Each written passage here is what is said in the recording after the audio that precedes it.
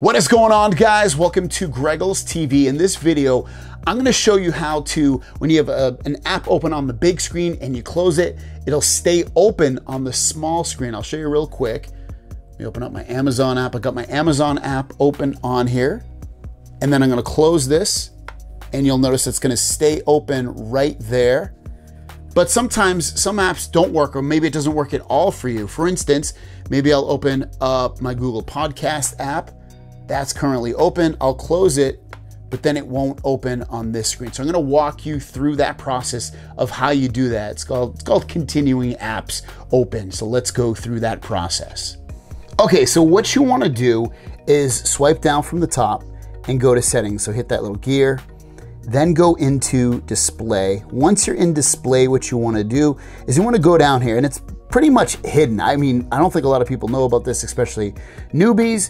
You'll see continue apps on cover screen, so tap that. Once you go in here, you're going to have some options. Now, there's no on-off switch for all apps, unfortunately, so you have to manually press each app that you want this to happen to. So currently, I only have it turned on for Amazon. So if you turn it on, when you open up the Amazon on the main screen and then close it, it'll open up and stay on that small screen. So again, you have to do that for any and all apps, one at a time. So just make sure you know that. So for instance, I'll do it with my Blink app, and I'll do it with my camera.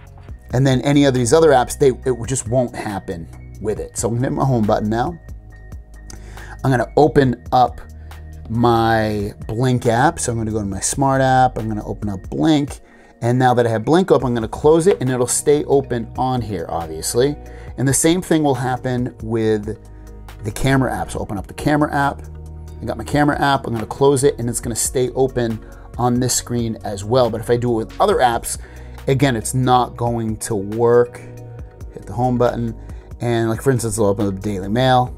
I got my Daily Mail app open. I'm gonna close it, and it won't open on this screen. Now, I'll be honest with you, I like it not opening on the main screen. I like just the apps automatically turning off. But again, if you want it to open up on the small screen, when you close it on the big screen, then just do what I showed you. Just go into the settings, go into display, and then go into continue apps on cover screen, and then just on the on-off switch, just turn it on and off right here. Very simple, very easy, but still a cool little trick to know with your Galaxy Z Fold 2. Thanks for watching, guys. We'll see you down the road.